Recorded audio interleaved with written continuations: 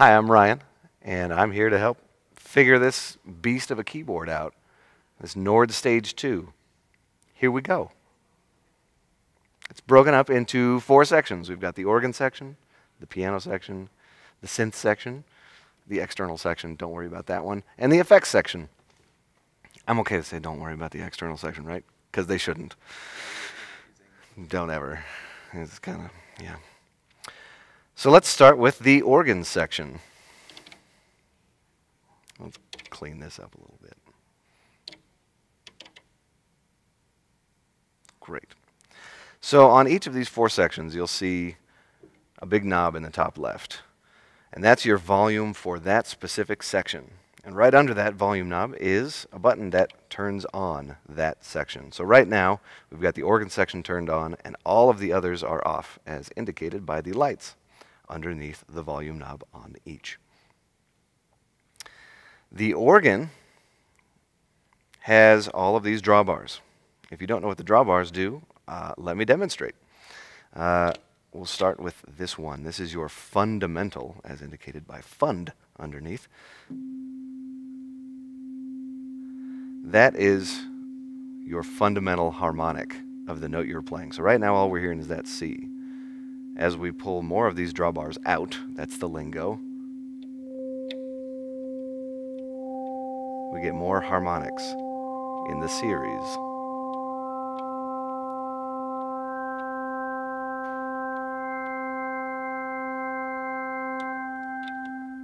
And these 2 below are below this note. So with that information, you can shape the sound a little bit. So if you can kind of literally draw, and if you make a shape like this, it's going to have a lot of high end, a lot of low end, and a varying amount in the middle.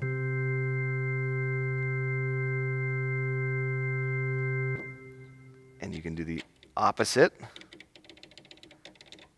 which is going to have a lot of middle and not a lot of high or low.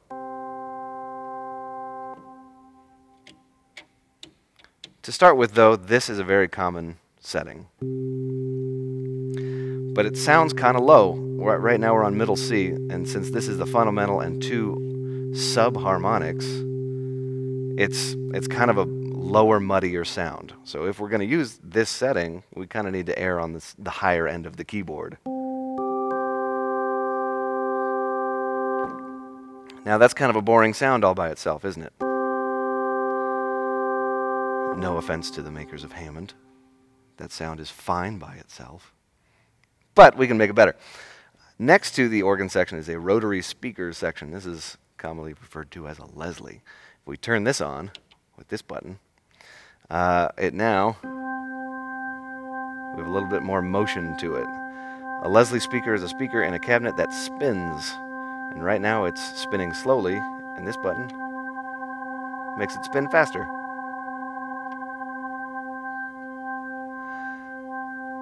So that's a common technique when playing organ, to add interest to what you are playing and make it sound like you are playing something cooler than you are. I'm just holding this octave up here, and it sounds like I'm doing a lot more. Is this keyboard mapped with the sustain pedal, you think? It still is. Hey. So if you don't want to push the button, this particular keyboard is also mapped to the sustain pedal Leslie speed function.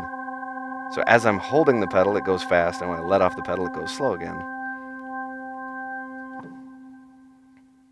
So in addition to the drawbars and the Leslie, there's also a little bit of drive above the Leslie. This knob right here will add some overdrive as you turn it.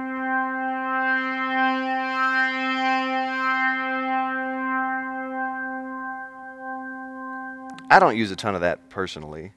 I tend to go about 2 to 3 just for a little bit of drive. Otherwise, I mean, you can do more if Chad lets you. But that's the overdrive, simple. Here are some different organ models. The B3 is the most common one, but also there's Vox and Farfisa. Or is it Farfisa? I don't know. There's just one organ model. It's B3. They sound different. I mean, you'd probably recognize the sounds.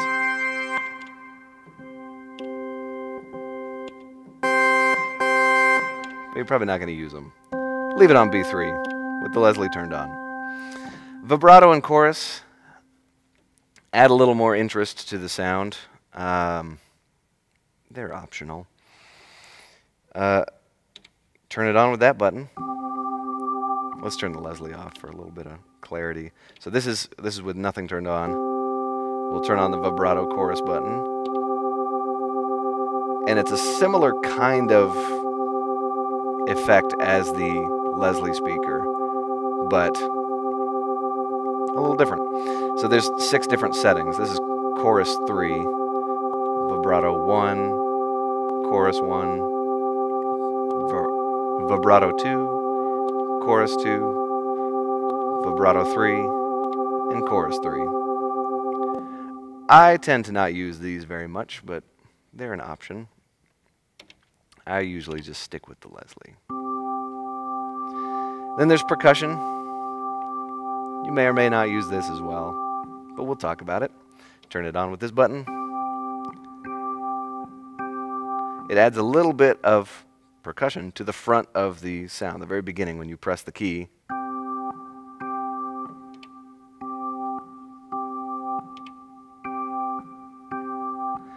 And these are a few different settings available to change that a little bit. So the volume soft on means it's that percussion on the front is a little bit softer than it can be. If we turn that off, it's a little louder now. The decay is just how fast that percussion falls away, so it's on fast right now. Slow. Fast. Just disappears a little faster.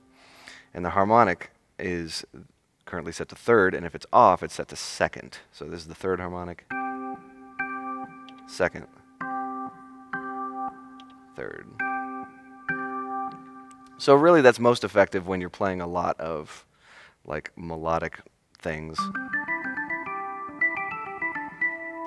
The percussion in general is most effective like that, because it allows you to kind of cut through a little harder, but it's really mostly used in jazz, and I don't use it in church much, if ever. That's all the organ controls. So applying all of this organ stuff, some things to know about the organ itself. This is modeled after, vintage Hammond B3 organs, and they have a few things about them that are different than, say, a piano. Organs don't have sustain pedals because the notes just sustain forever. You just hold them down, and they last forever and ever, and it's wonderful. So that's why we can use the sustain pedal for our Leslie. An organ makes a really nice pad.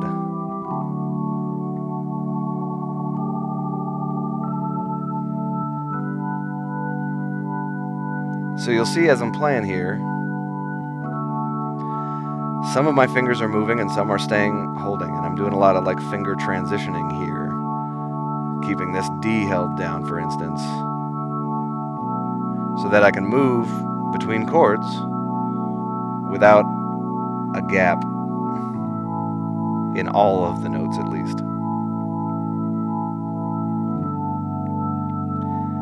And as I'm doing it, I'm thinking about what each finger is going to do for each movement. So like right now I'm on a G2. If I want to go back to an A, I've got these fingers ready here.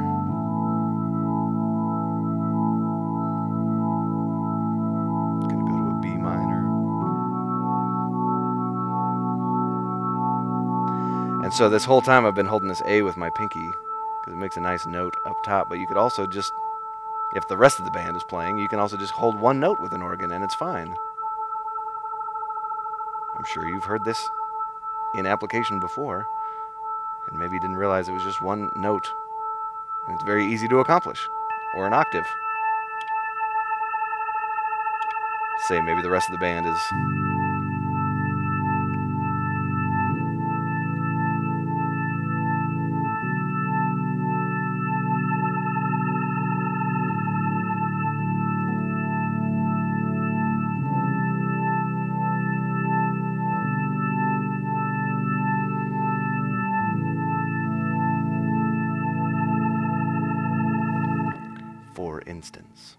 let's talk about some drawbars. So with this basic setup in mind, which is 3 drawbars out and Leslie, we talked about how it's kind of muddy in the middle of the keyboard. So if we bring it up higher,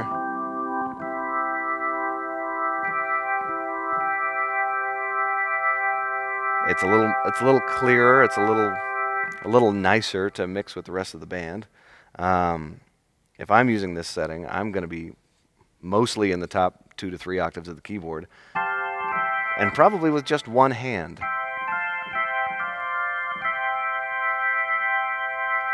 If you watch other videos of people playing real organ, their left hand is flying all around, turning the Leslie on and off, messing with drawbars. So it's perfectly acceptable to just play with your right hand.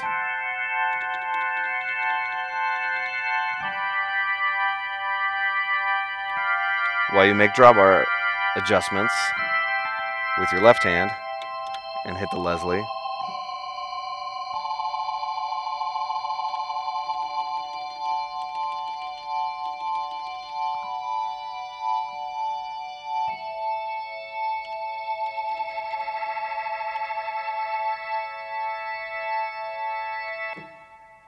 So organs also have, real organs have a volume pedal. Normally they'll have notes for your feet to play as well, but there's also a volume pedal so you can, as they say, swell in and out.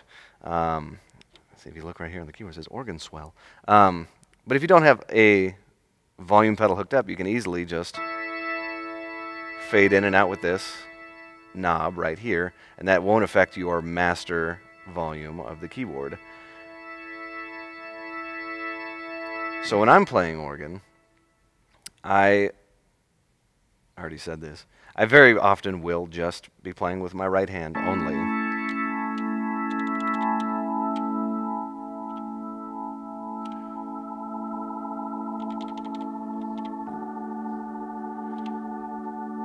Nice and mellow for a little bit, and then if the chorus gets really big, I can ramp up.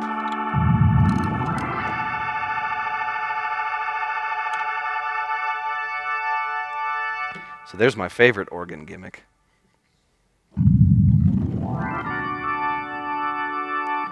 I suppose a proper term might be a glissando. Some people call it a smear. Call it whatever you like, but it sure is fun. Mash the bottom part of the keyboard and slide up to whatever chord you're going to. And it's easiest if you land on that chord with your right hand and smear with your left. I find it easiest. Otherwise, if you're trying to do it all with one hand, still doable, but it's a riskier game. And the opposite can be done when you're at the end of a song.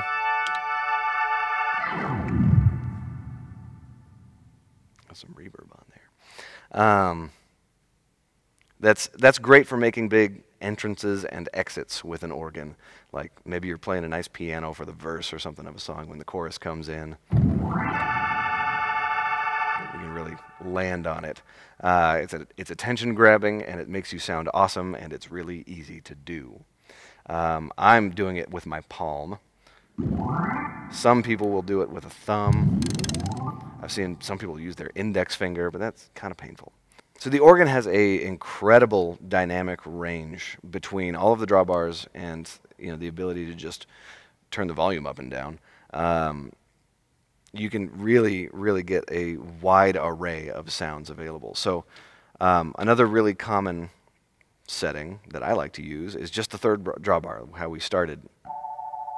It's nice and pure. And you'll notice we have the ability to play a little bit lower on the keyboard itself because it's not so muddy without those lower drawbars.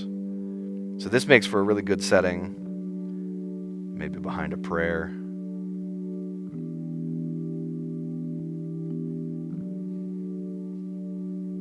Still get that Leslie going. And then while you're playing, you can still... Here's a little trick. If your left hand is close enough with your pinky, you can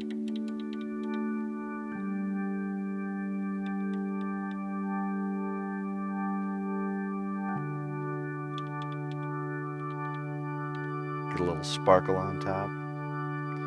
And until we really pull these guys out, we're okay in this range of the keyboard. But if we...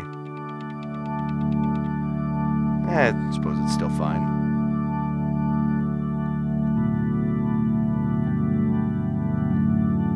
See there, it's a little muddy. So you see that I'm not having to play a lot of notes to really make it interesting and still feel like it's musical and good. Yeah, and it's really not. Organ is very much less is more, in my opinion. Yeah.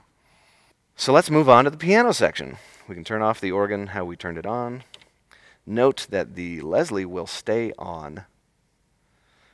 And the way, here's kind of a Nord idiom. Whenever you see these three lights labeled organ, piano, and synth, that's where this thing is being applied to right now. So the Leslie is on the organ, but it can also be applied to the piano or the synth section. So that's why this is still on. It's not organ exclusive. We can change it by double tapping the gray button here, and now it's on the piano. Now it's on the synth, back to the organ. Another way to do it is hold the shift button and press it, and it'll switch. Two ways. So we'll turn the Leslie off for now. Piano, turn it on. We've got a piano. Now, yeah, all right. Looks like clean basic piano. Yeah, it's a piano. I don't know what else to say to start. Let's get into the controls. There are different types of the pianos, even though they're not all pianos, and different models of those types. We can switch the types with this button. Right now we're on grand piano. Sounds like a grand piano. And we have a couple of different models. Steinway, Yamaha C7, CP80 electric, back to the Bosendorfer. They're pianos. They behave how you think a piano probably should behave by default. There's a few modifications that can be made in terms of shifting octaves and turning off sustain pedals and things, but really, that's all they are. Uprights, upright piano.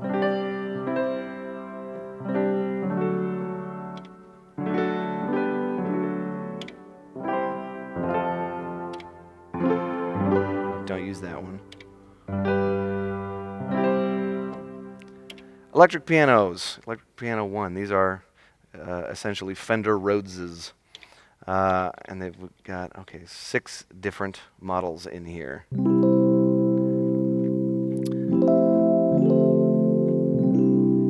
For playing purposes, a Fender Rhodes or an electric piano behaves like a piano. That's why they're called electric pianos. They were designed after the original thing.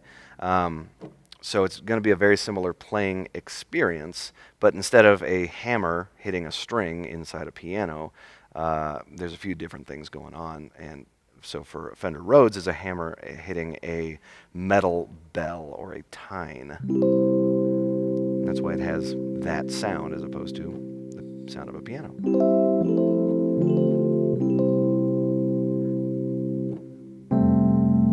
Really, effectively, you can play this exactly how you would play any regular piano part. It's just got a little softer sound, a little more mellow, and I tend to find they have a longer sustain, but off the top of my head, I can't remember how these compare on the Nord. But and Nords, not Nords, Fender Rhodeses will have a bite if you really dig in, if you're really pushing the keys hard. So if you play nice and soft, but if you go real forte, changes the sound a little bit. So it'll react to how you dig in. So be aware of your volume knob, because if you're turned down and really digging in to meet the dynamic level needed, it's going to have a different sound than if you turn all the way up and play softly. So that range is kind of fun to explore with each different model of electric piano. So as we go through them, another Fender Rhodes. They're all just a little bit different, but essentially the same instrument with some different maybe mic techniques or different decade of the instrument because they've been making them for a long time.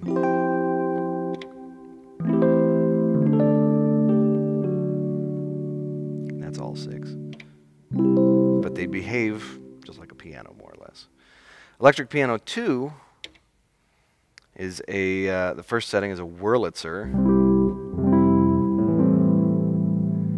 which is very similar in playing experience to a piano or a Rhodes, but instead of strings or metal tines, they are reeds. It has a little bit of a softer sound than the Rhodes, and it's got a shorter sustain than the Rhodes or the piano. They die pretty quickly. So I wouldn't use this for a pad or something in church unless there was another sound layered with it. But it's a really nice, pleasing, soft sound that I like. And it will react like the Rhodes if you dig in, because it's modeled after a physical, harder hit on the instrument itself. Which I guess I didn't talk about with the organ. The organ does not react to how hard you press. Same volume. Clavinet.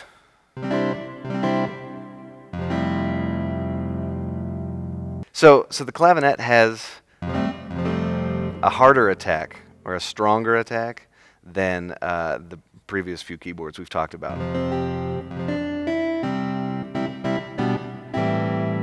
Some of you may be familiar with like a harpsichord. It has a kind of a similar sound to that. You could fake it. I'm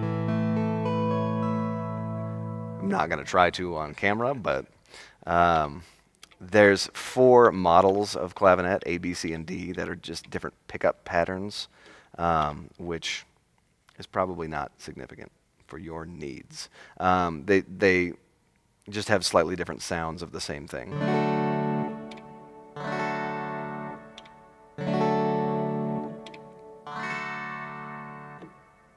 So, if you're going to use a clavinet, just pick your favorite. Clavinet gets used a lot down here in the low end.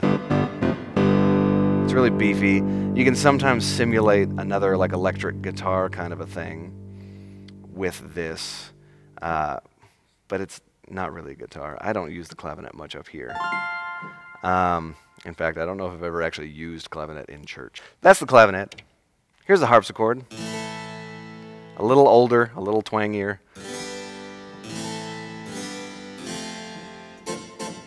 We all know that sound. Probably. Probably not going to use this a lot in church, unless you're playing a very specific type of church service. I don't know, do you do a lot of Baroque concerts here? We do. Oh, good. So, with all 6 of these categories in mind, this is our piano section. That's really all we have control over, with some clavinet settings and a couple of piano settings, but the defaults are 99% of the time perfect. So how do I pick which of these 6 I'm going to use? The 3 most common that I'm going to use are either grand piano or electric piano 1 or 2. I rarely use clavinet or harpsichord. I occasionally use upright if I just want that slightly more organic sound, or if it's Christmas.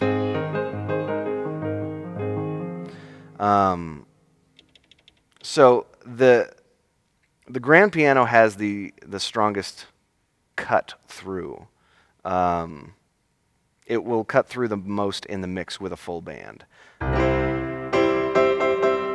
As you dig in, like that sound will get heard when there's a full band being played, or full band playing. The Rhodes has a warmer sound, doesn't cut quite as more, so I'll use that when I want more of a pad-like sound. It's nice and warm and sustains and feels good.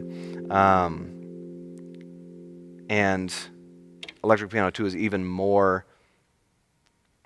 Electric piano 2 is even less of an attack and less of a sustain, but it's a nice warm sound. So if you want your sound to die a little bit faster, you can go with the electric piano 2, or if you want it to stay a little bit longer, you go with electric piano 1. And if you really want it to cut, you use the grand piano. That's really my deciding process between those three. When it comes to the specific models of each, electric piano 1 only has one model, so your decision is made there. Grand piano has a couple, and it really just comes down to personal preference because they're all pretty similar. So 2 and 3 in particular, 4 is a different electric grand with a very different sound than the rest, but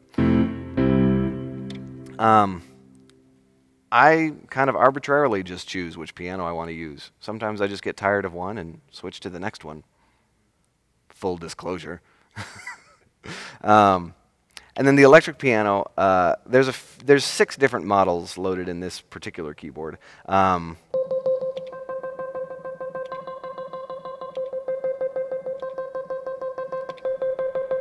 And they have quite a variety of sounds. So really, I'll kind of classify the sound with 2 aspects, the attack and the sustain. That does not have much attack, and it has a nice long sustain. That has even less attack and kind of a warmer sustain to my ear. That's got a bit more of an attack and less of a sustain. So I'm really just defining the sound by that kind of language in my brain.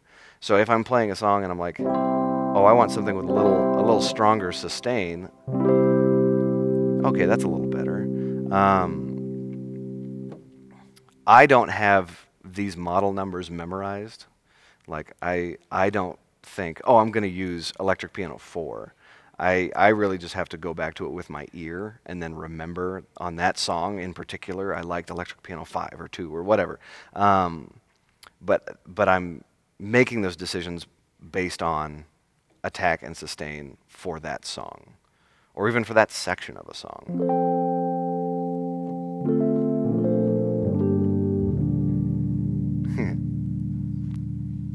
So that's the piano section. So now we've got 2 sections, piano and organ. How can we make these work together? That's a great question. So there's a couple of different ways. There's splits and layers. Splits divides the keyboard into 2 or more sections.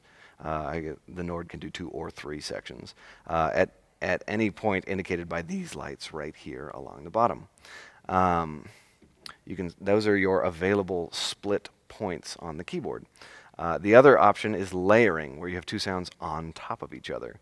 So let's start with splits. Here is 2 buttons labeled keyboard zones. There's a 2 and a 3. That is the number of zones you're going to have. So if we hit the 2 button, we now have 2 keyboard zones. And there's 1 light lit up here now. That is our split point. So right now, it's all piano still. No change above or below this light until we do some other things. Below the volume knob on the piano section, we have these 3 lights. They're labeled low, up, and high. If we hold the shift key and press this button below those lights, we get different configurations of lights. Those are indicators for what section of the keyboard or what zone of the keyboard this sound is active on. So right now the piano is active on the low zone. So we got nothing above the light, but below the light, so we have our split, but we only have 1 sound. So if we go over to the organ section and turn that section on, all 3 lights are on, so the organ is now across the entire keyboard.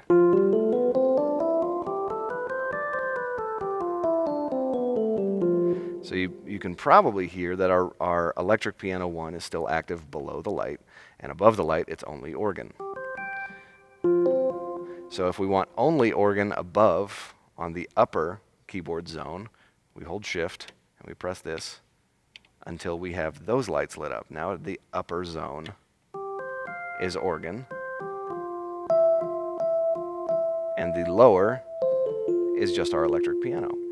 So now we could play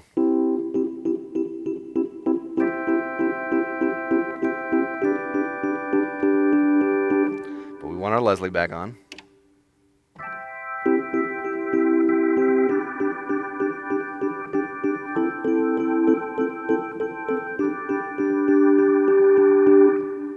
And we have a split. Now there's 3 lights under each of these because if you switch to 3 zones, you'll get 2 lights for the split points, and then the indicator lights will show you which of the 3 zones you are in. But we'll do more of that later. Now for layering, if we turn off our split, both the piano section is on and the organ section is on. So for the entire keyboard, we have piano and organ. Well, in this case, we have electric piano and organ. So you can hear that at this point, the electric piano has decayed completely, and now we're just left with the organ, which is a really nice setup. We get that attack from the electric piano, and then the organ sustains through. And we can still, with our sustain pedal, note that the sustain pedal will affect both the Leslie speed and our electric piano sound now.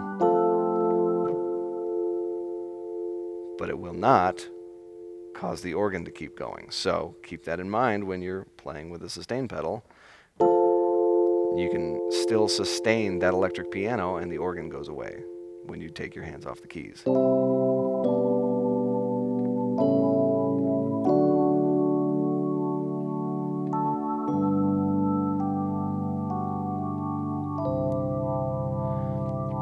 Now still remember, back to our organ, that if we're going to play down here like we would a regular piano part, that organ is starting to get kind of muddy down there.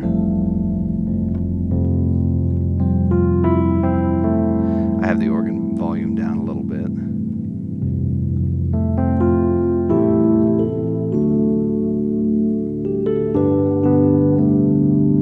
So, if you're going to layer it in this particular instance, I would still play up here because of that organ.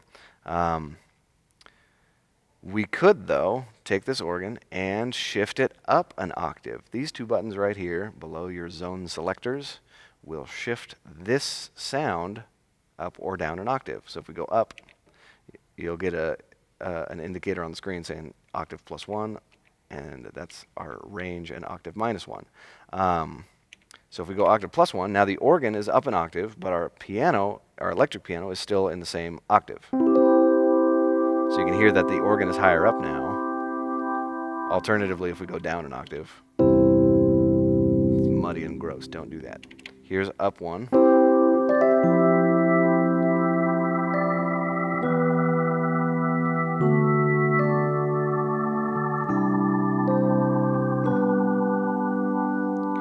This is a really decent setup we've got right now. We can play in the middle of the keyboard where we've got our home base comfort. And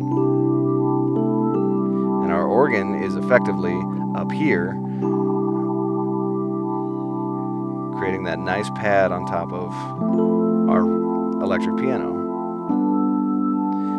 And we can still go back to adjust our volumes independently. We can pull the organ back. Or we can back off the electric piano and have mostly organ.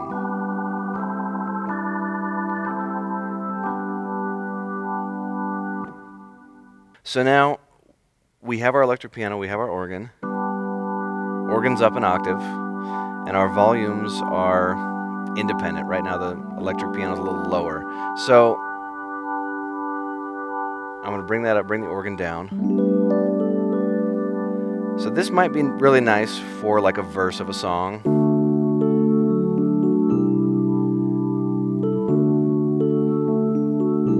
you might want that big organ to come in for the chorus. So one way is to just, when the chorus comes, turn it up. Do that whole thing. But a more elegant / easier way might be to use the mod wheel here. So how do we do that? I'll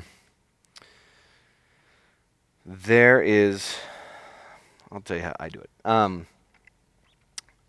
These morph assign buttons are how you assign different controls to morph some of the sounds on the keyboard. So we want to use the wheel, and we're going to double tap this button, and it's flashing now. So now it's asking us what we want the wheel to do. And I want the wheel to turn up the organ, so I'm going to turn up the organ volume, and we see our indicators. That's the range of the wheel, or that's the range that the wheel will move through. And check this out. I'm going to take the volume of the electric piano and turn it down. And so now that's actually an inverted range. And now I tap this button again to lock that in. And now when I move the wheel, you can see on the dials here, the volume knobs, that they turn with the wheel, and they're both turning at the same time. So now if I'm on a verse, I've got my nice electric piano, organ up an octave. I'm going to go to the chorus, and I can just do this real quick.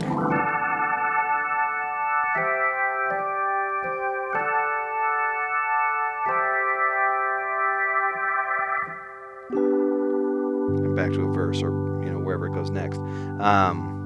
So that gives you really two very different sounds that are easily accessible that you built yourself if you followed along with this video, but it's probably already programmed in here. You can also, since it's a wheel, you can go halfway or you can go slow changes. So if the pre-chorus builds into the chorus, you can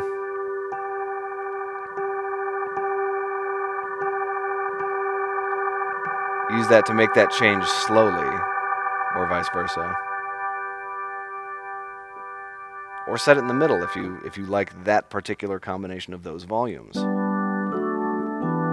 Now they're about even. You can really even them out if you want.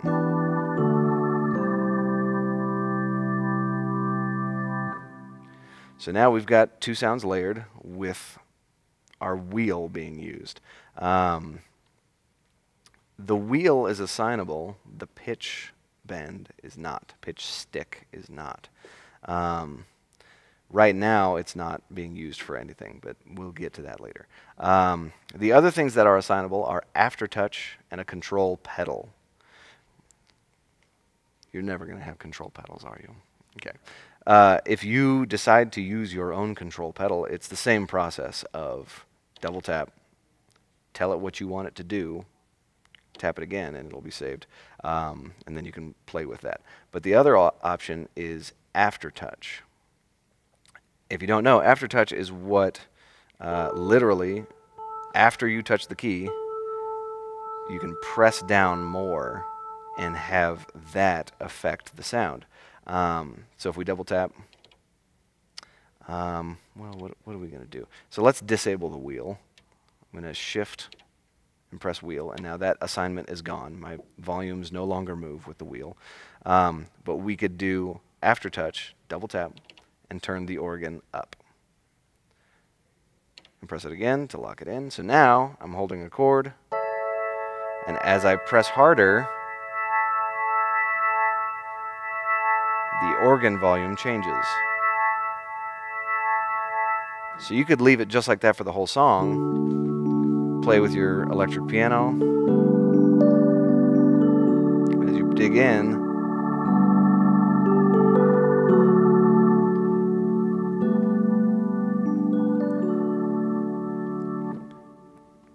you could also, a lot of these things on the keyboard are assignable, particularly the things with lights. So if you want to assign something else to aftertouch, watch this, double tap aftertouch. That assignment is still there. That's still our range of volume with aftertouch. But we can also do that. So now when I press the aftertouch, these drawbars are going to get pulled out. So we press aftertouch button again to lock it in.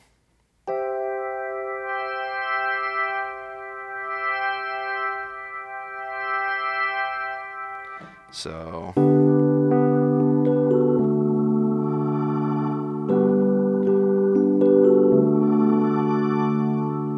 you can get some really tricky things going on. Now, keep in mind that on the weighted keys with everything, really managing that aftertouch is a skill to develop with your fingers and forearms and muscles and things. Yeah, you can tire yourself out pretty quick if you're abusing aftertouch.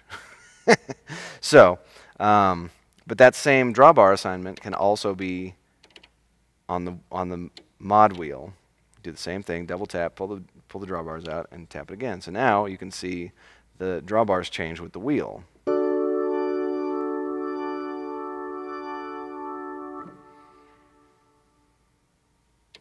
Turn that off. Now we're back to nothing special. So as you're tweaking these mod wheel things and aftertouch things and potentially control pedal things, be aware that those things aren't saved until you actually store them on the keyboard, which is disabled. So you're not storing these on the keyboard, but they might be already stored on a preset. So if you look at these three buttons right here, when you pull up a preset, if one of them is lit up, one of these lights is lit up, then something is assigned to the mod wheel or the aftertouch. And it might take a little experimentation to figure out exactly what it is, but that's how you can tell that there's something assigned there. So you won't be able to save these to your preset, but you might be able to use them if they're already there. Alternatively, live mode. So live mode is this button right here. You can see a whole lot of stuff changes when you press live mode. And normally these buttons will pull up different presets on the keyboard with different program banks. But live mode is kind of a different section of presets. But they're not really presets, they're just whatever you did before in live mode. So we go to live mode. Now these are 5 different live mode presets represented by live 1, 2, 3, 4, 5 on the screen. And these are perpetually being saved. Any change you make right now is always being saved to these sounds. So it's kind of like a scratch pad to just like build a sound and use it. And you might use it for that whole rehearsal or that whole service or that whole day or that week, but it's not a good forever saving because if you make any changes, it's gone. You're not going to get it back. So just as an example, I'm going to switch this sample over here. If we're going to go 84, we go to this preset, we go to this preset, this preset. We leave live mode. We go different presets out here. We come back to live mode. We're still live mode 4. We go back to live 1. 84 is still there. It's constantly being saved. So if you're in live mode, and we'll just kind of reset things here. We just get a piano. We've got a piano in live mode, and if we want to then do what we did before and bring in an organ and set the mod wheel to turn the organ up and the piano down and do that and set a split and bring a synth up and do the things, like we can do all of that and it's all saved. What does this sound like? Surprisingly not horrible.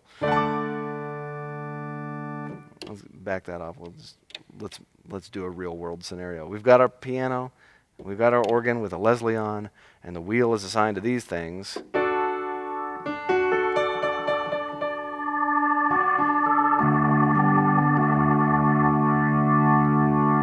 We can leave live mode, go use a preset on some other song, and then maybe for the second service, come back and live mode is still there with that sound that we built for that day.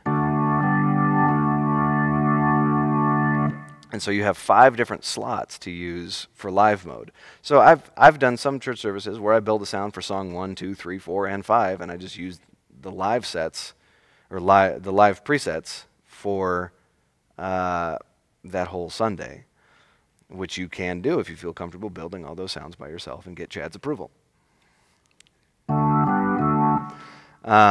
So if you're tinkering with sounds, live mode is a great spot to do it. Just know that if somebody else comes along and starts to tweak those sounds, then that's what they are now. They're constantly saved.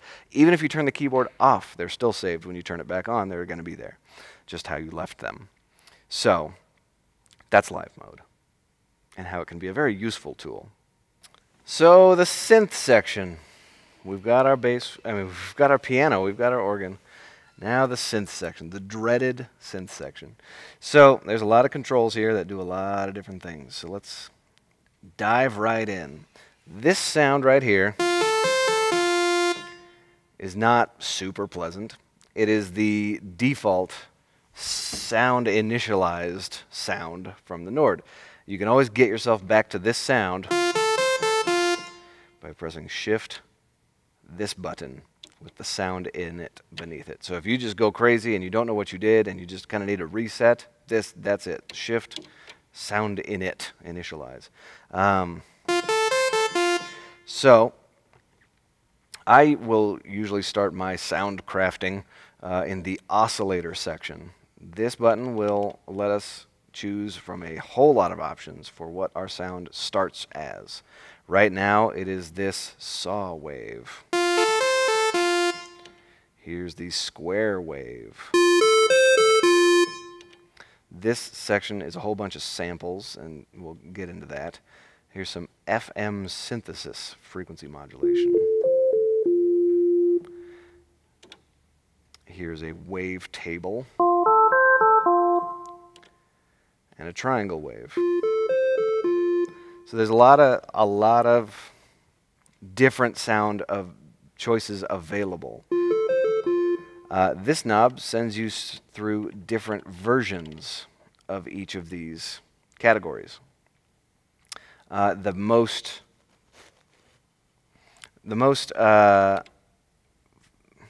crazy one is the sample section. So this is all of your samples. By samples we mean recordings of other instruments. Typically, there's a few synth samples as well.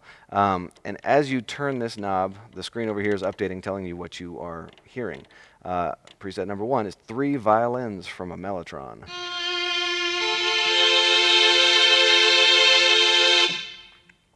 Just as an example of what's in here. 61 contrabass.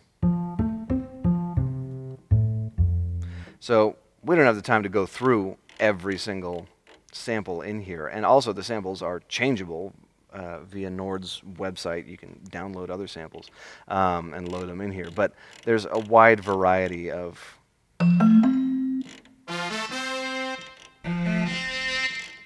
things. So essentially the sample section is where you're going to go if you need a sound that is not a piano or electric piano or an organ. You know, if you need strings most frequently, this is where you're going to be looking. Sample section, and the strings I believe are all loaded at the beginning. So number 1 is the 3 violins, 16 violins, 22 violins. How many violins do you want? Full string ensemble, and so these are all a wide variety. So like here's number 10.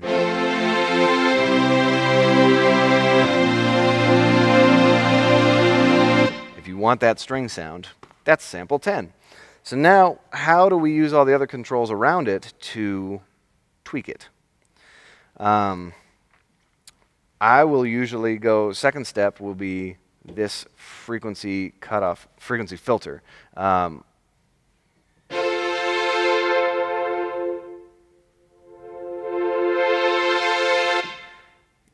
This is currently set to be a low pass 12 filter, which low pass 12 and low pass 24 are essentially the same thing with a different curve, with a different amount of drama. So as what's happening is as you're turning this knob down, it's cutting off the frequencies above this point on where the light is. So right now you got full range. It's all the way up. Nothing is cut off. And as you dial this down, see now that frequency is not coming through, but some lower ones still are. really low ones.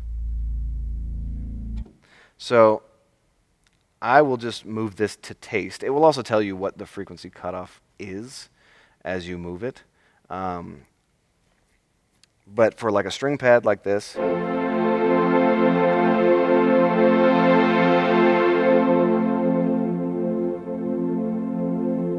might just dial it in to taste for the song that I'm playing.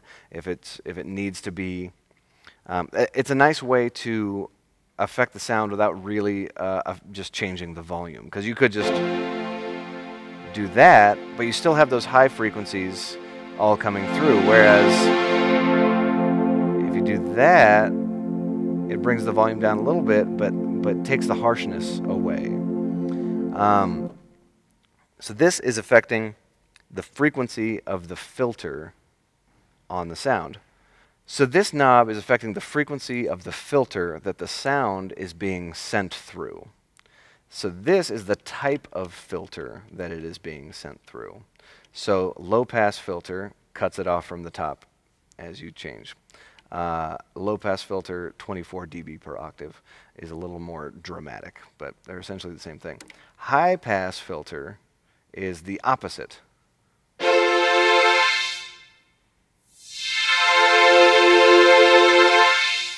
It's cutting off frequencies from the bottom up.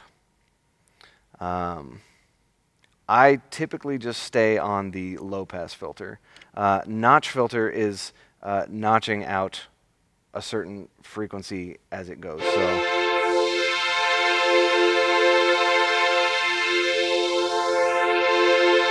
cutting out certain frequencies as you sweep this around. Bandpass is the opposite. Only certain frequencies will come through.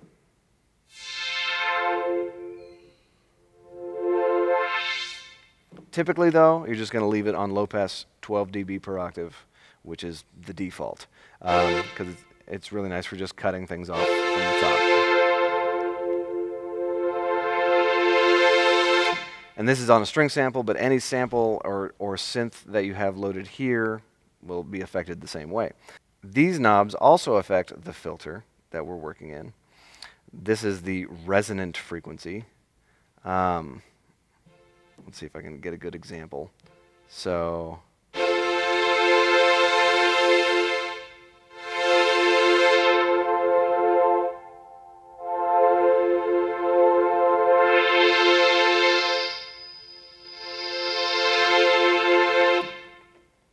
this knob is how much resonance that there is going to be at a specific frequency, and I believe it's that frequency.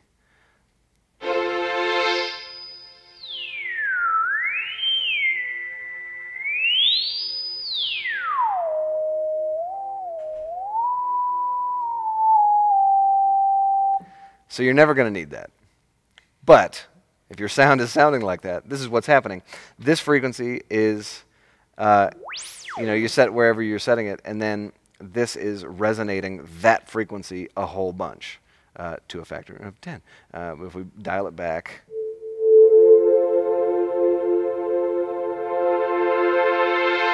we're back to our semblance of strings.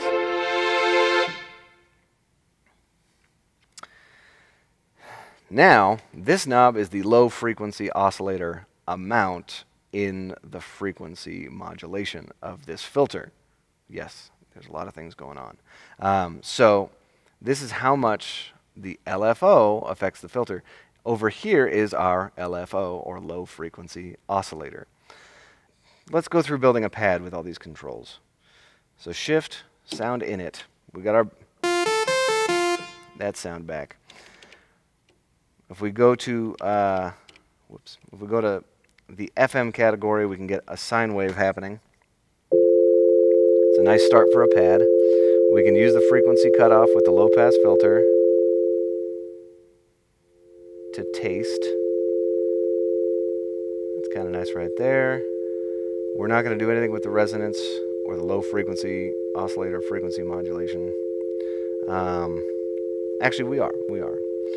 So if we turn our LFO up, we've got a little bit of low frequency oscillation happening, but it's not affecting our sound, because this is where we tell it that we want LFO to do something.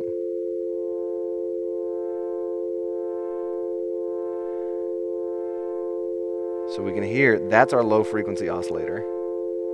This is the speed.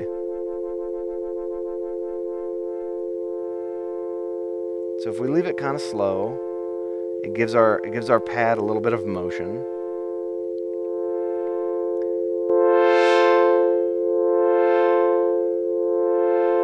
This knob tells us just how much that's going up and down. So that's a little much. So we're going to just do a little bit, make that a little slower.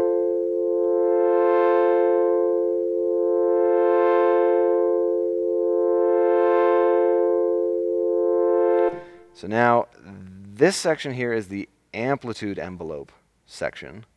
And what that is your volume, essentially.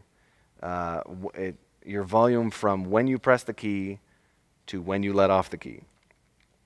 Attack is the first volume, and this is time.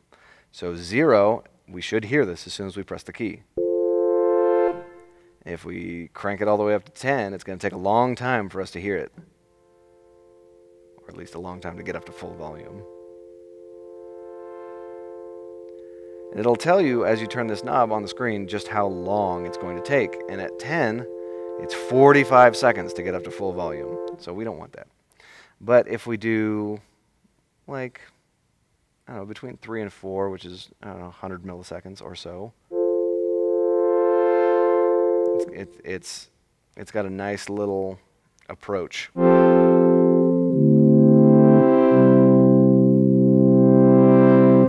Decay is how much the volume drops off. Decay is how much the volume drops off after it reaches its max volume from the attack. So if we dial it back all the way to 0, what's happening is we're hearing the attack, and then the decay is so fast that it just goes away. If we bring our attack up longer, it reached its max volume and then decayed fully. So if we bring our decay up a little ways, 2 seconds, and our attack is around 2 seconds, I'm still holding the keys, but it has decayed fully. If we take the decay all the way up, it's 45 seconds. We don't need to sit and listen to that, but just know that your synth is constantly getting a little bit quieter.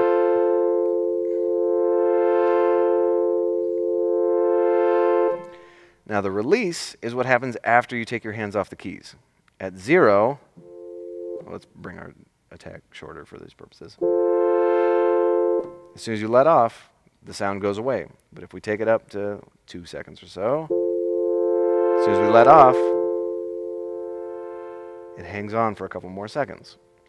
So I like to have a little bit of a release on my pads so that as I'm transitioning chords, there's just a little bit of fuzziness in between them.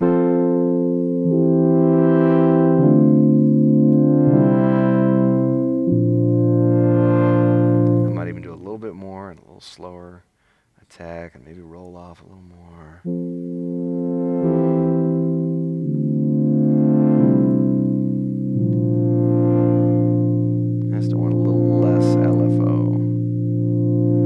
Still got a little bit of motion in there.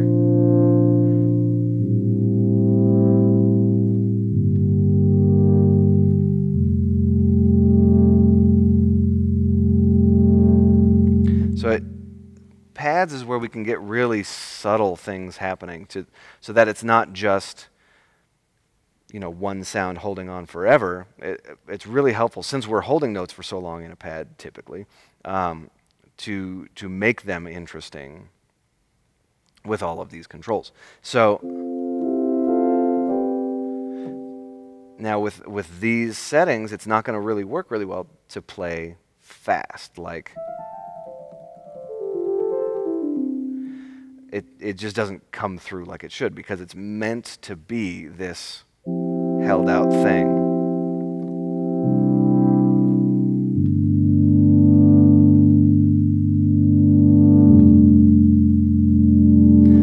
get to the effects section, we can also add more interest there. But that's the gist of this. The modulation envelope functions similarly to the amplitude envelope. This is our volume through the key press. This functions similarly with attack, decay, and release, but it's not affecting volume, it's affecting other things, which are determined by the sound that you pull up.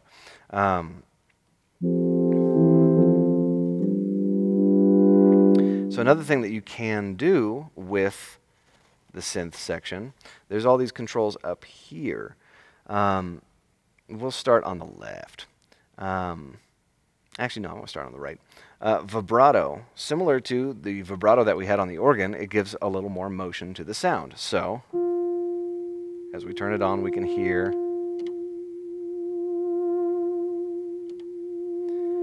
the different settings. There's delay 1, delay 2, delay 3. That just takes longer for the vibrato to set in.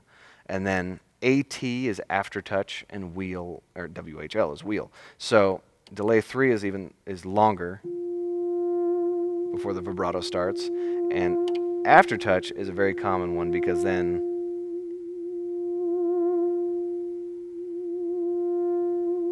I'm in control of when the vibrato starts and stops.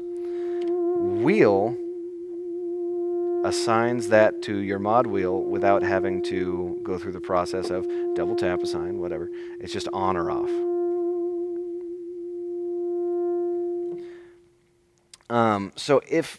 So vibrato is a nice option to know about, but it might not be the right sound for the song you're playing, because it is kind of a very specific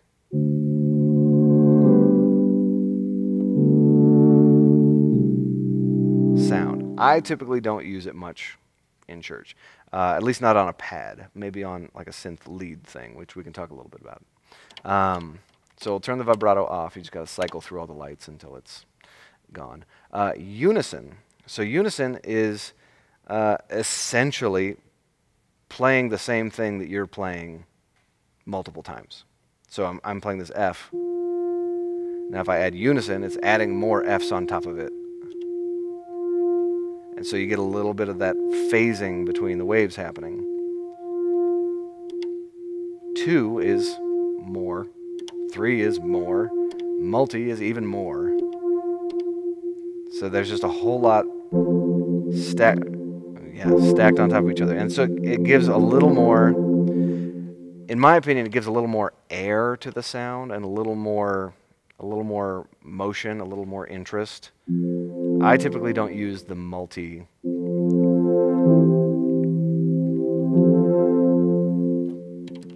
as opposed to,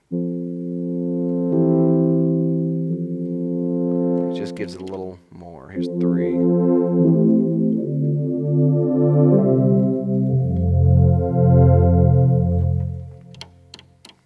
That's the unison, next to vibrato. Glide and voice mode monolegato, this part. This is going to turn your pad into a slightly different tool. That is, this is more used for like lead sounds, but what's happening is glide carries you from one note to the next. You'll hear, you can only play one note at a time when this is enabled. It's just you're only gonna hear the most recently pressed note.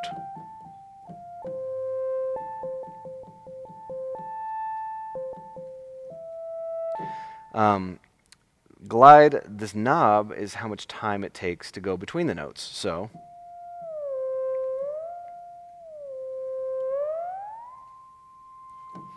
legato mode and mono mode. In legato mode, it doesn't glide to the first note you press. In mono mode, it does. So mono mode, it remembers that I pressed this F last, and when I come back and press this F, it glides up to it. Sometimes that's what you want, sometimes it's not. If I go back to legato, it doesn't remember that I pressed this F last. It just starts there. So then you have to play more legato to get that glide to function. So you're probably not going to use that, actually you're not going to use that on pads. That's going to be for lead sounds, and probably not very often. The arpeggiator you might use, but we'll see. It's exactly what it sounds like. It arpeggiates for you. Turn it on with the gray button here. Now, you'll see as I change chords, it doesn't stay super consistent. And depending on the number of notes I'm pressing, we've got a nice triplet. So using an arpeggiator takes some real deliberate playing to get it right. Also, if you get off from the tempo of the song, it can be weird. But we can control the rate here with this knob, labeled rate. And here you'll see the tempo of the arpeggiator. So if your song is at 130,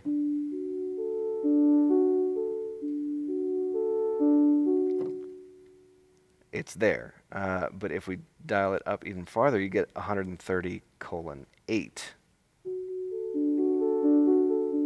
That's your eighth notes. And the more notes you press, it goes through all of them. And this button determines the pattern that it goes through them all in. The pattern in which it goes through them all. It's going up when it's turned off, as indicated by the parentheses on the up. When there's no lights on, it just goes up through those three notes. Now it's going down. Now it's going up and down. And then there's random, which is more evident when you have more notes pressed down.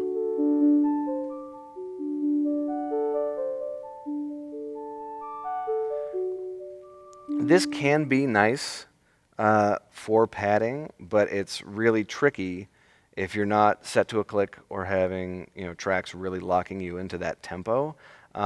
It can still work, but you can also kind of blend it a little bit with like longer release and maybe a slower attack.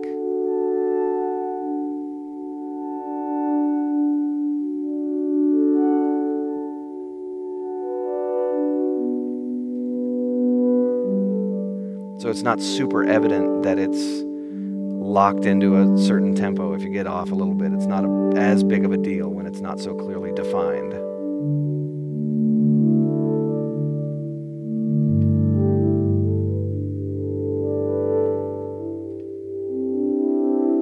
The other option we have on the arpeggiator is the range, which is octaves, 2, 3, or 4. And if we press Shift and press this button, it's going to enable 2 octaves. So now if I press one note, you're going to hear there's 2 different C's happening there. And it gets more evident with 3 octaves and 4 octaves.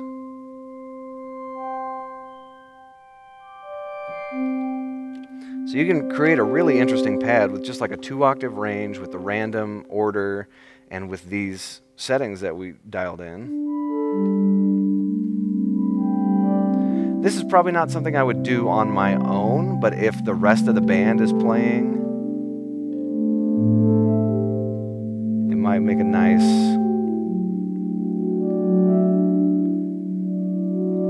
vibe.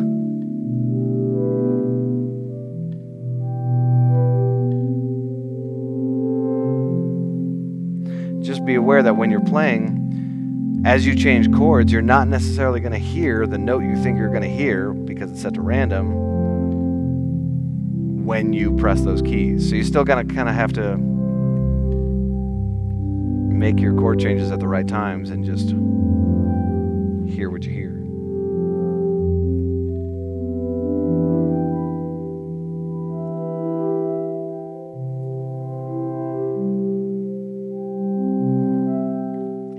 Then there's one more function. There's our release.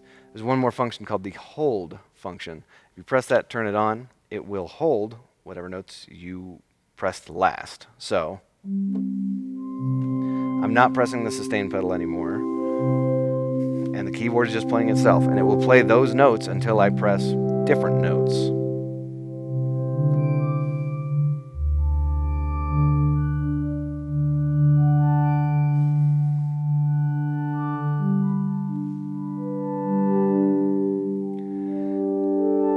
I will sometimes make some trickier setups with a hold function where and we can do this, where I will split the keyboard. I'll put the synth up here, but transposed a couple octaves down with a hold function with something interesting happening like this. So where I just press 1 or 2 notes up here, and then I can keep playing piano. You know what? We can do that right now. So we'll split. This is still going to keep holding. So our split point is here. Oh, we didn't talk about moving split points before. So moving split points. If you press Shift and then press the number 2 button on the keyboard zones, it will cycle through the lights above the keys. Hopefully you're seeing that. So I'm going to move it all the way to the top. And if you have 3 splits, Shift 3 will move the second light. So now I'm going to move the synth, holding Shift, to the upper zone of the keyboard. Now I'm going to shift the synth down 2 octaves, and it's still holding, and I'm just going to play. I might shift it down another octave, down 3 octaves. And now that's still going. I can enable the piano. I have grand piano, and I'm going to put it just on the lower section. Shift.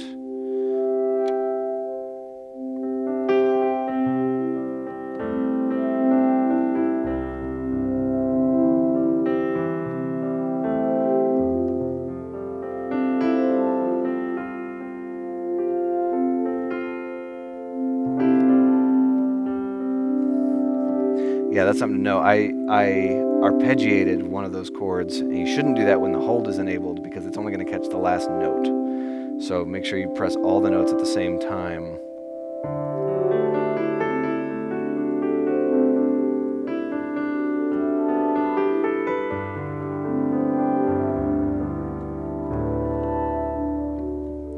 So just know that you have to change both sounds at the same time, or you have to manage changing the chords for both sounds independently. And when you turn off the hold function, it will stop. You could also just turn hold back on, transpose it even lower. We're down 5 octaves now. You can just do root.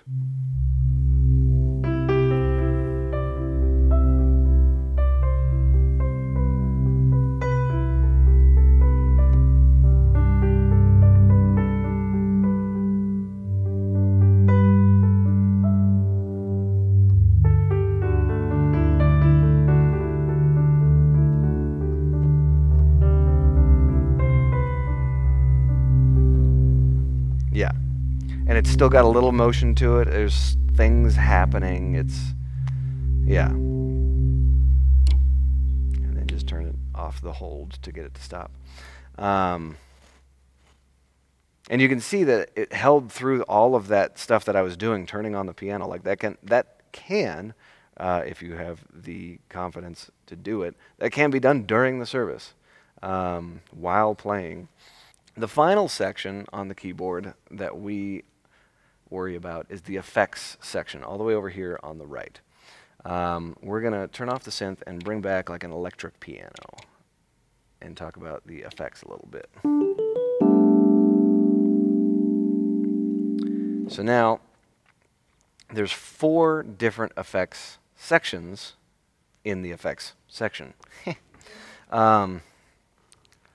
We turn all of them on with these 4 bottom gray buttons. They can all be done independently. And right above the gray button is what sound section they are affecting. So if we turn it on, this one happens to be on piano already. But if we wanted it on the organ, we would press Shift while pressing it, and it will change which section it affects. You can also double tap it. So we'll put it on our piano. We've got an electric piano now. And these are the 6 different effects to choose from in this section for effect 1. There's effect 1, effect 2, delay, and then this is amp simulation and equalization. So now we have this ring modulator. What a great effect to start with. You're probably never going to use it, but just for fun, we're just going to address it. I'll usually use ring modulator like rate. I'll start with rate all the way down, which is the speed, and then the amount all the way up. And then we get pretty regular sound, and then when we tweak the rate,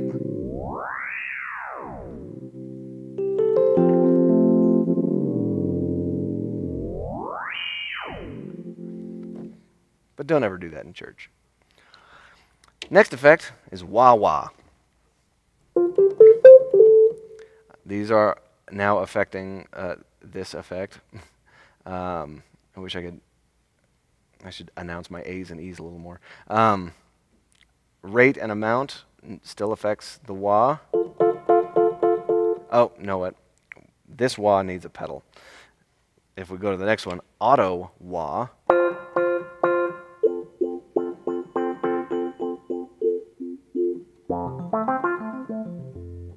That's the wah sound, and we can affect the rate and the amount a little bit.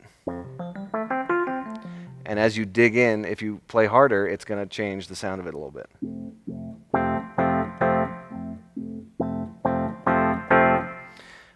Auto wah 2, same effect, but a little bit different.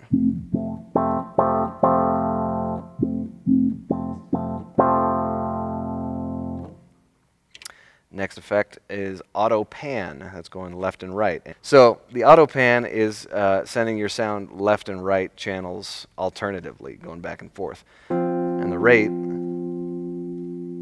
makes it faster or slower, obviously. And the amount is just how dramatic that volume change is. Tremolo is very similar, but it can happen in mono.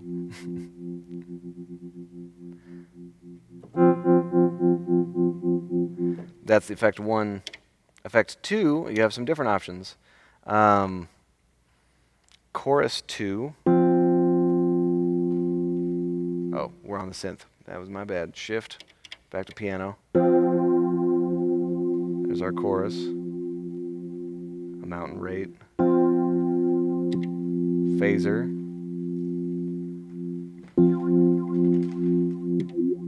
Phaser 2.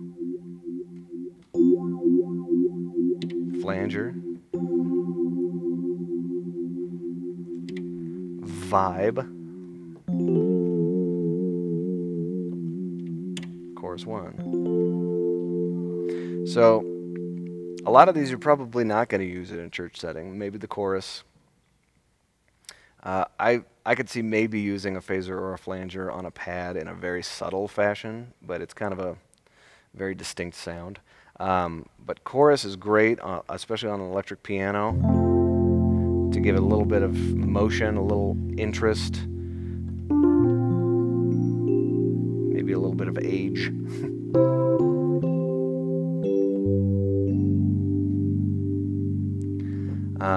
Now, you also can have effect 1 and 2 on at the same time.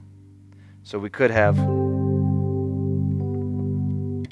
a tremolo in addition to the chorus, and these knobs still affect both, but at different times. This button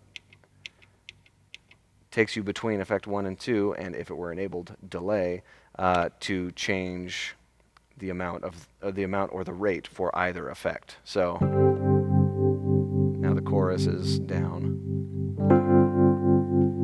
and the chorus is back. The tremolo is gone and back. So those are effects 1 and 2. Delay. It makes your sound repeat and repeat and repeat and repeat and repeat. The rate knob will affect it while it's going, and the amount is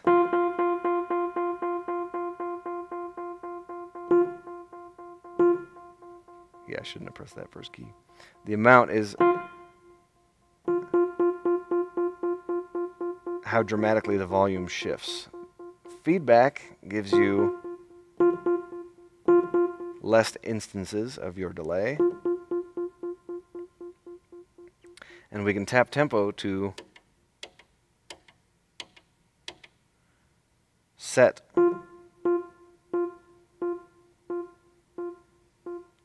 our delay rate.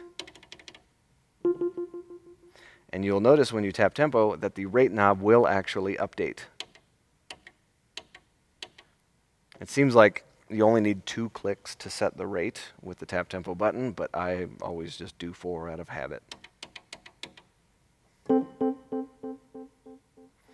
And we turn delay off with this button down here. And we can have all effects on at the same time, and when you do, this button will change the focus of these knobs to effect 1, effect 2, or delay. The 4th section in effects is the amp simulation and the equalizer. Pretty basic, but very useful. We turn it on, we make sure our focus is where we want it, which is on the piano.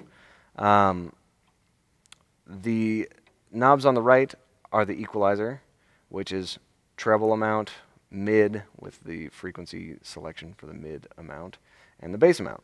So if we put them all to 0, it should not be having much effect on our sound at all. You can see where 0 is as you turn the knob. Right here, it'll tell you where you are. And if we set it to 0, blah, blah, blah, it's so close, so close. There it is. It's not really doing much to our sound at all, hopefully. But if we turn it on and start to turn the knobs, we get more bass. As opposed to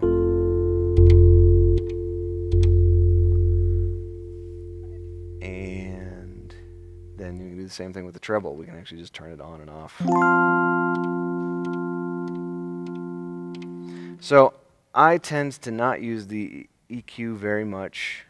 I usually leave that to the sound guy or gal to manage how it sounds outside in the house. But the amp simulation is kind of fun. We have 3 options, a JC, a small, or a twin, modeling some pretty iconic guitar amps. Most commonly, you're going to use that on an electric piano. And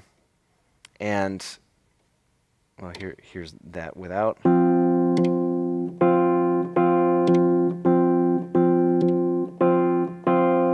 So it's a pretty subtle difference. And then we've got our drive, which is similar to the drive on the Leslie rotary speaker, but independent, for when it's time to rock.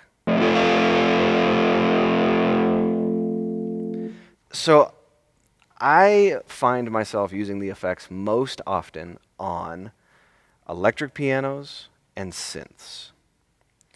So very commonly with an electric piano, I will do what we did a second ago with chorus and tremolo and maybe a little bit of drive and some amp sim. That's a little bit too much tremolo, so I'm focused on effect 1. Just back the tremolo off a little bit. Oh,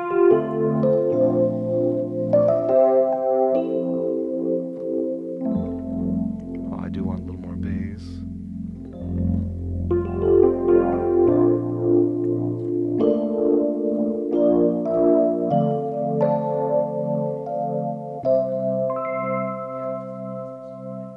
So you can hear just how much motion and interest that those effects are having as I let it ring out. It's not just, as opposed to, right? Now you can also cheat, which cheating is okay sometimes, right?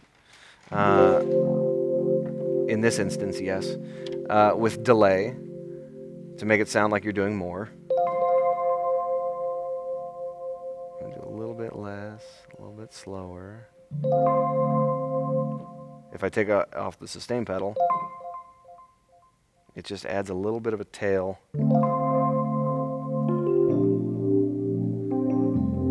That kind of has a similar effect to what we did with the pad before, with the release being turned up to kind of fuzz together the 2 chords. To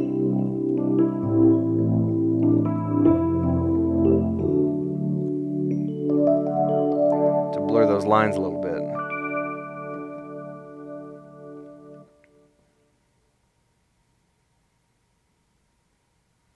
There's two more effects over here on the right. These are global effects. So these are separate. That's why they're separate from these 4 sections, is they apply to everything coming out of the keyboard. There's a compressor, which I don't ever turn on, but you can. It just compresses your sound. You turn it on with this, and it compresses more as you turn it up. It has an active light, so you can see when the compression is actually happening. It's happening there. It's pretty dramatic. And we back it off. It doesn't happen until we really dig in. And then there's reverb. You can leave this on all the time. Reverb is great. There's 6 different types and how much you want. And if we just go real dramatic all the way to 10 on Hall 1,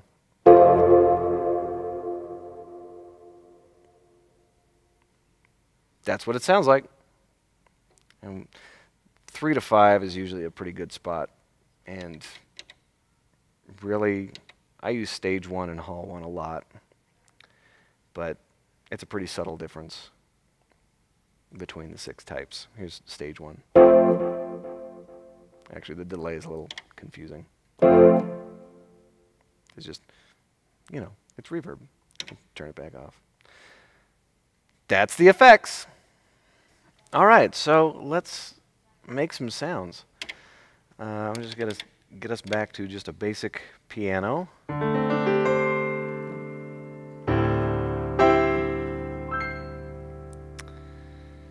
And let's put a pad on it. Put a bird on it. This is our default. That's not our default. That's what we were using before because we're in live mode. All right, so we've got the pad from before with the sine wave and the arpeggiator happening.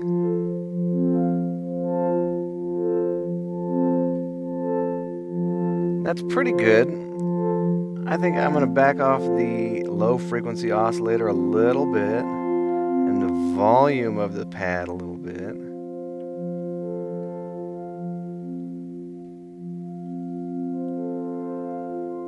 And I think I'm going to slow down the attack a little just to make it a little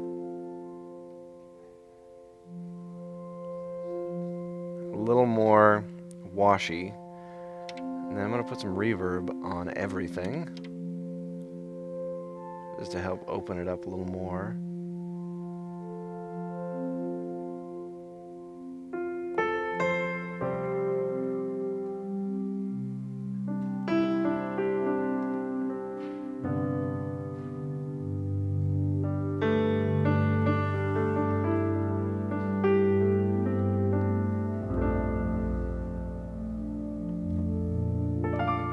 What I'm doing right now is kind of seeing how the sound reacts to playing and how it sounds across the range of the keyboard. And it's doing pretty well. Nothing standing out in terms of, to my ear at least, in terms of muddiness or harshness on the top end. But if we did,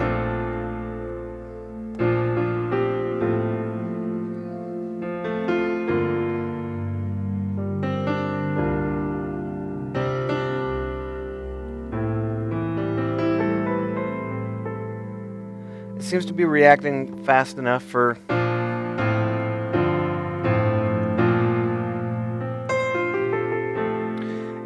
if we've got those quicker chord movements coming along. Some pad sounds don't work super well with that, but this seems to be, it just doesn't really sing until you land on a chord and let it come through. So with a sound like this, that's just something to think about in how it's going to be played. You can still just play your regular piano part, whatever it's going to be.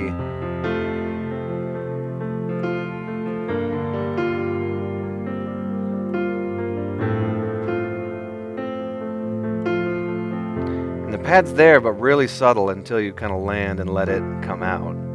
And we can also bring the pad out more with some of these controls. Like if we bring the cutoff frequency up a little bit, come out a little more. We can also affect the volume, but I don't think we need to yet.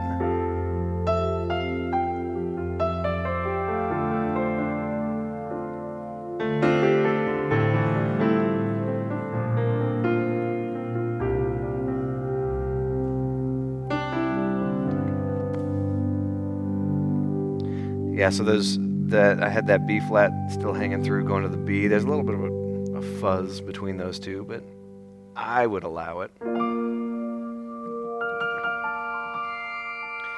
I'm not crazy about that high end right now. I might back this off a little more, but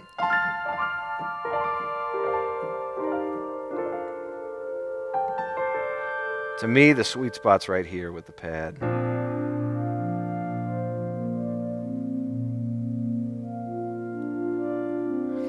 And if we go back to our piano section, we could even, depending on the song and the setting, we can soften it up a little bit by maybe go pull up the Wurlitzer on electric piano 2.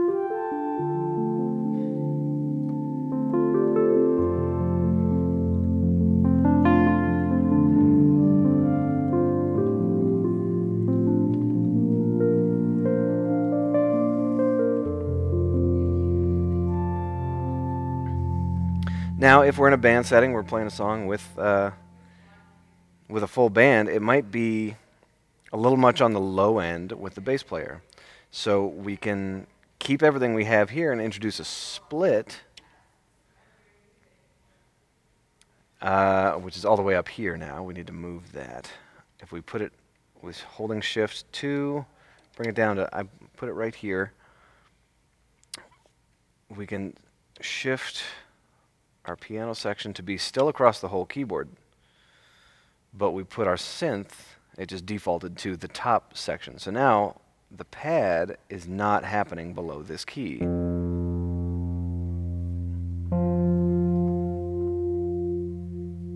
So now if we, whatever song we're playing,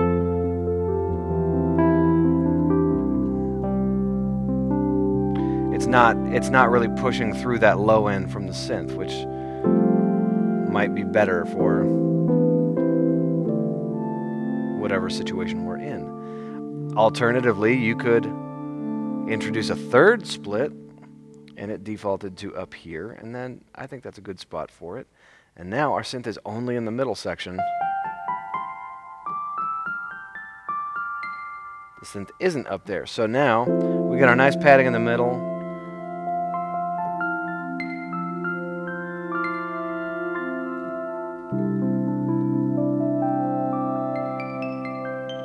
It lets us access these keys without the synth really taking over on that high end like it might. So with pads, we want to introduce interest and motion to keep it interesting and moving. And there's a lot of options for that. A lot of our options are in the synth section. We also have the effects section.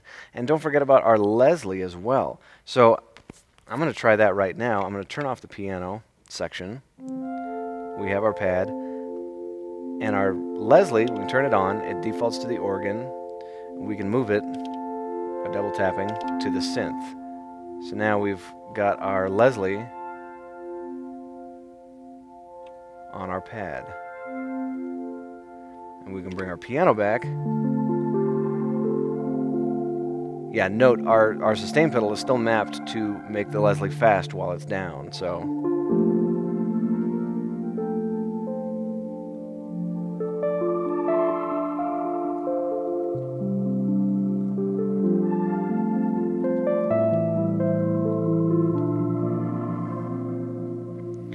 So the fast Leslie to me is a little aggressive. I might just back off the volume a little bit, so it's more of a shimmer in the background.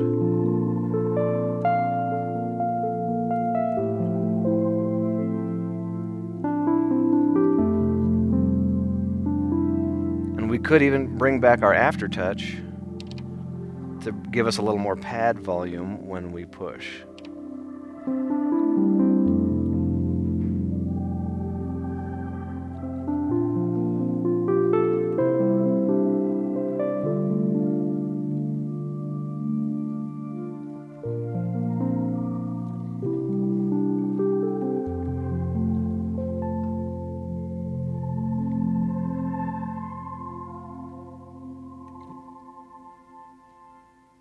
And there's our release with the Leslie still on it, yeah. Part of my adopted philosophy of something like strings is I would much rather do a synth string-like thing than strings. Because when you're trying to imitate strings, I mean, we're all aware that it's not real strings. But what we're trying to do when we play strings is get as close as we can to that. Whereas if we use a synth, that kind of frees us up to, if it's the same vibe even, that frees us up to be a little more creative with what it can be. Because I feel, at least when I pull up a string sound, I feel very obligated to leave it and not take it farther away from where it is. But so let's see what we've got. I'm gonna get rid of the splits, get rid of the mappings. All right, so something more string-y. I'm gonna go into the sample section.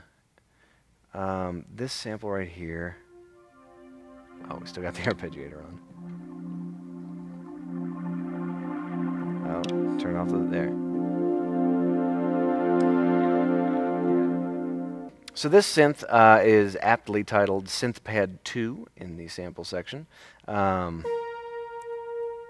know what? I'm going to initialize this sound just so we're starting from square one.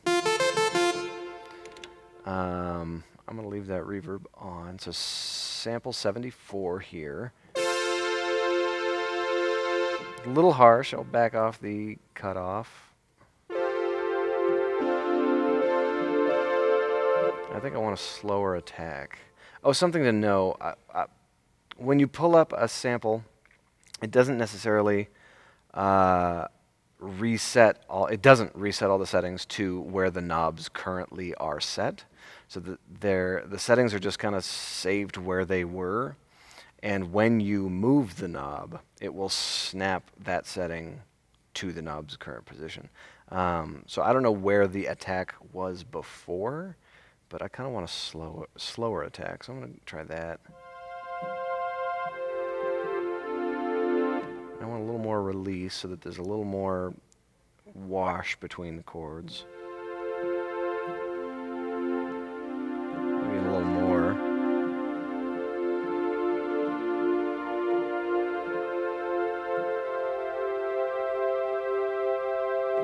Make sure it decays all the way up, and I'll back this off a little bit.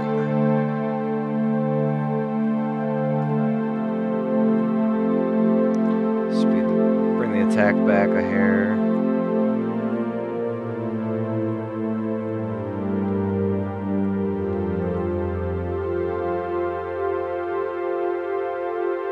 So this sample, you can hear, has a little bit of motion, but I think we can help it out a little bit. Let's turn on some unison.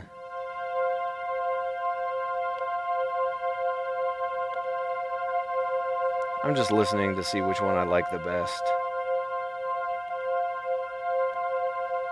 I think multi-1 was my favorite for right now in this moment.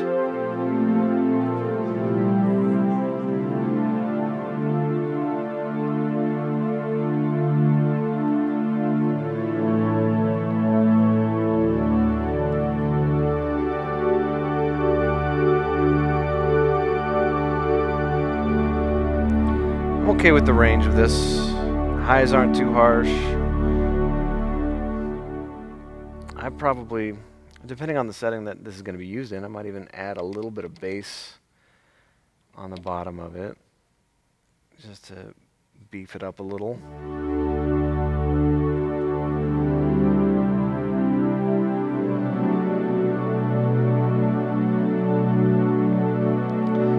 Now, if that's gonna kind of carry our sound, we can bring a piano in.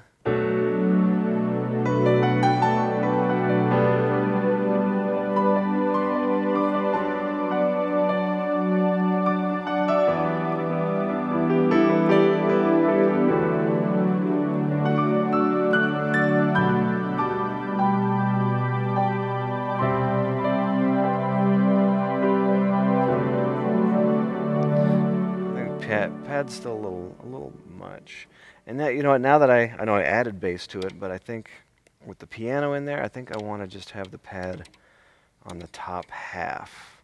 So I added a split, and with Shift 2, I moved the split point to this dot, and it looks like our piano's across the full range, and our synth is just on the top half. That's exactly what I want. You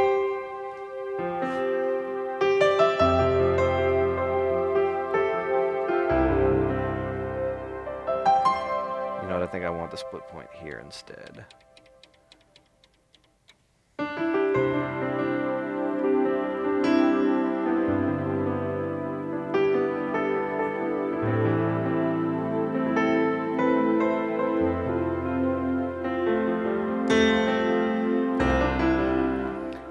And so I think for interest this time I'm going to introduce a little delay on the piano because I like that. It's not bad to start. I think I want a little more.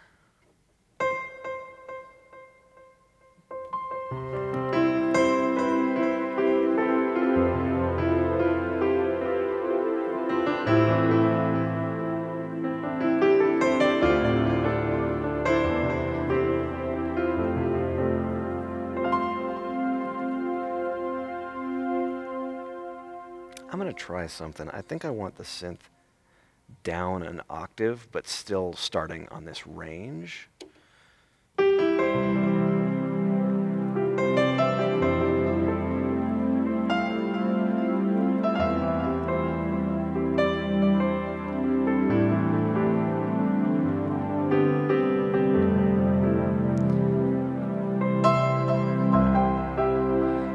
So I like it down the octave. The thing to think about then, though, is that it's going to be really warm overall with that meat, because the synth is sounding right down here. So take it or leave it down an octave. If we bring it back up, I think it adds a nice kind of shine up here when you play.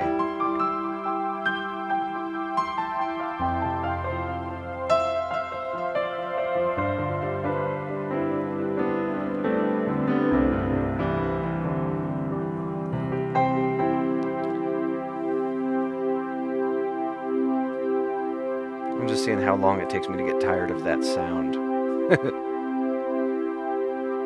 It's about there. It's a pretty good length. So I don't know if it needs much more interest on the synth pad. I think it's a pretty good spot. I may add some chorus to it. I'll see if I like that better enough to keep it. Take the piano off for a second.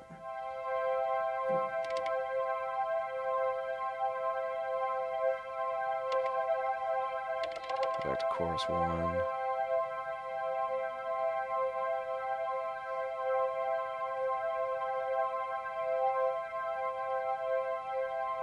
Verses.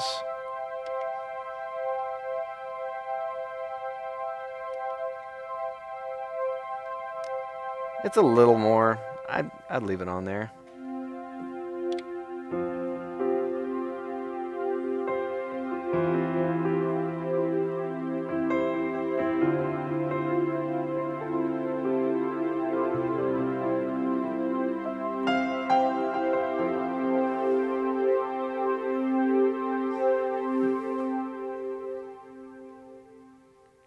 So let's get a really great piano sound going. Turn off those effects, turn off the split, turn off the synth. Okay, we're just back to piano. So one fun thing that I like to do is I love delay on the piano like we just had with the previous sound. But like a lot of delay. Maybe not that much delay. Now what we can do, let's do it. So we have these two buttons right up front here, slot A and slot B. Slot A is everything you are looking at on the keyboard. Slot B is everything you are looking at on the keyboard again. Now, slot A and slot B are really handy because you can quickly switch between two different sounds. Say you want to have slot A on the verses, slot B on the chorus. That makes it a really easy quick switch back and forth. But you can also do both at the same time. If you hold one and press the other, they're both now active, and the flashing one is the one you're looking at. So you can go back and forth and tweak them independently. So now we're looking at A, but they're both still active. So this is handy when you want 2 different piano sounds, or 2 different organ sounds, or 2 different synth sounds happening at the same time. So if we do slot A with this grand piano, well, I'm going to turn off slot B, so we've got that. Slot B, just whatever happens to be here, is a very quiet synth. But we'll get rid of that, and we'll bring back another piano. So now we have piano, piano, same ones. But slot B, what I'm going to do is put delay on slot B.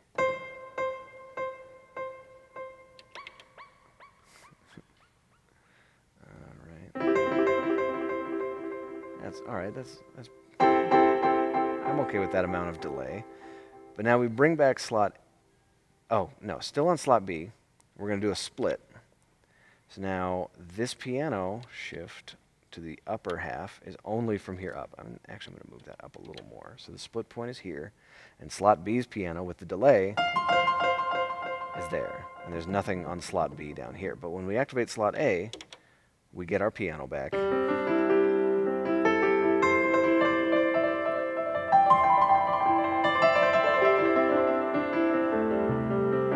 So we only have effectively delay on these top 3 octaves. So we also can just turn slot B down a little bit. Just turn that piano back.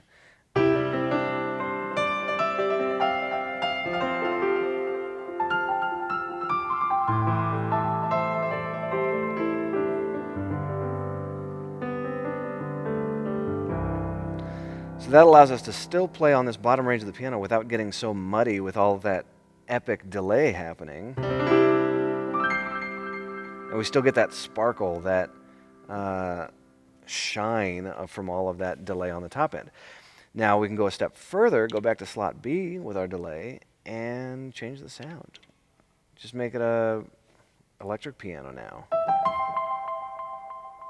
So now that delay is a little softer. It's not quite as cutty as the piano was. So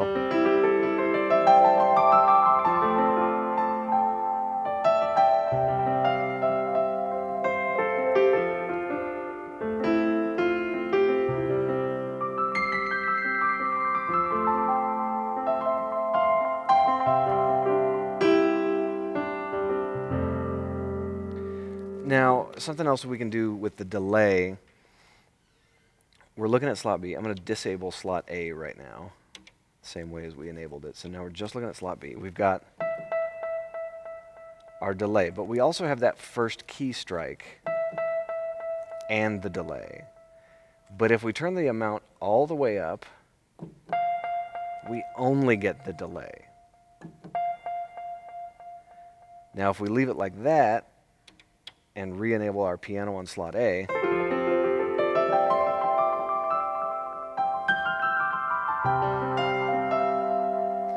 it doesn't, what was happening before is, I don't know if you could hear it, in this whole range, every key press was a stacked piano and electric piano at the same time, and I just wanted the delay.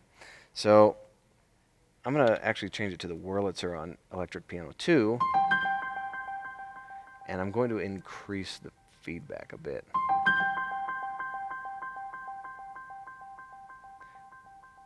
I'll back it off of here.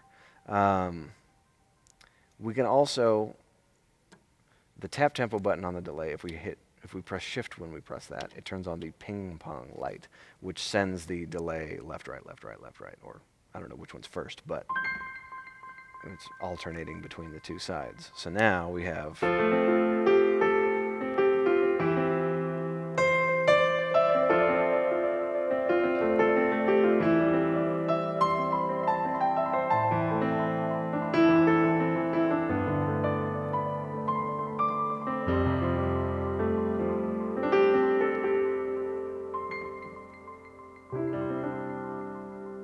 kind of still want, I want more of that delay coming through. I'm going to turn that back up a little more.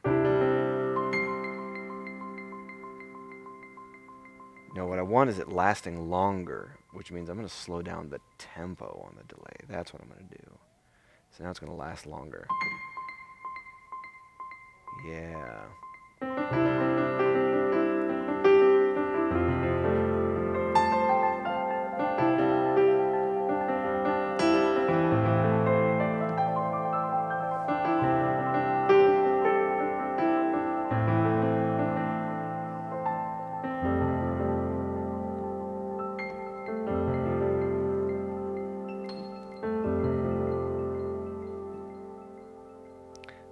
I like that, but I'm going to back the volume off a little more. We can also still go even farther with our slot B electric piano and take it up an octave. Now we're +1, so now that delay has been taken up an octave. Makes it sound like a nice little echo up here from what you're doing really close on the keyboard.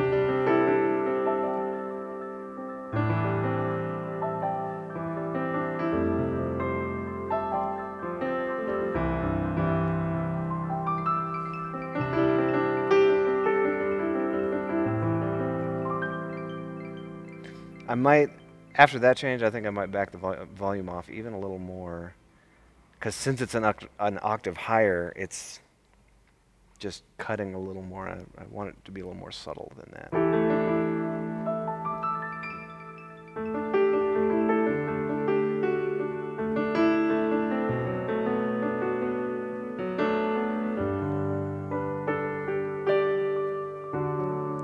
See, I just played that. The only note I pressed in that upper range was this one right there, but it's adding a nice, almost like a high drone, thanks to that delay that's up an octave. So that's a fun little trick we can do. I think it's more effective when the piano is more exposed. So like full band, you know, rocking out, you're probably not going to be doing that. But if you've got the responsibility of filling the musical space all by yourself, or maybe with just a, you know, one singer or a guitar or something.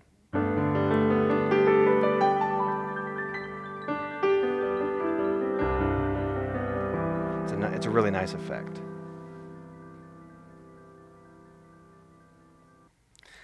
Switching sounds verse to chorus between slot A and slot B is effective because it does not cut off the sound that you're playing when you switch. But if you switch presets to a different program, then it will cut off the sound. The newer Nord Stage 3 will do the soft transitions and let you hold your chords. So if we keep slot A and slot B, so if we're going to switch from like a piano to an organ, we got piano on slot A, slot B, we'll turn on our organ, turn off this piano here, and we'll just go to that drawbar setting and make sure our Leslie is on. That's why our Leslie is still on the synth, so we will assign it back to the organ. There it is.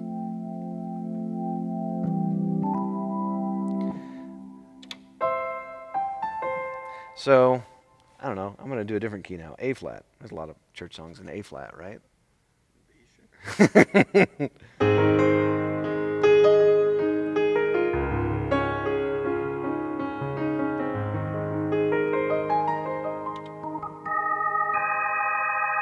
So I was able to switch to that organ. Granted, that didn't feel like a verse into a chorus, but you heard the piano keep ringing. So my foot was still on the sustain pedal when I switched to slot B, and vice versa. If I switch to slot A while still holding, the organ is still there, and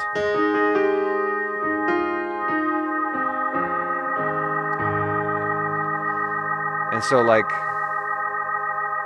the sustain pedal, everything's still acting like it should. The sustain pedal is still turning the Leslie on and off, even though I'm looking at slot A, and it's piano on every new key that I press.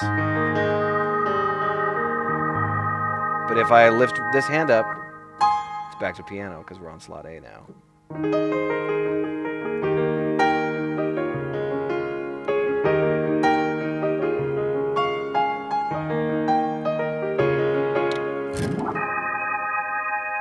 There's your verse into chorus, or vice versa. Yeah. Or you could even leave the piano on and just add organ for the change.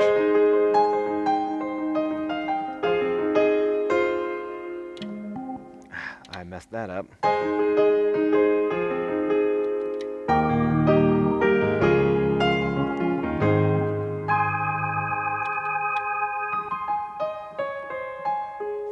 So yeah, that's a great use of slot A and slot B, is switching sections in a song, because it doesn't cut off the sound that you have going. On each section, underneath the octave shift buttons, there is a P stick and susp head lights and labels, and those are for the pitch stick and the sustain pedal. If you press shift while pressing this button, you can turn on or off those features. So right now the sustain pedal is off on the piano. Foot is on the pedal, no sustain. Foot is on the pedal, sustain. Also the pitch stick. Now, if you want that. And now both, but back to sustain pedal. So that can be used to turn on or off the sustain pedal on the organ as well, same way, or on the synth. If you don't want your synth to sustain, but you have like an electric piano that you do want to sustain, you have control over that right there. Yeah.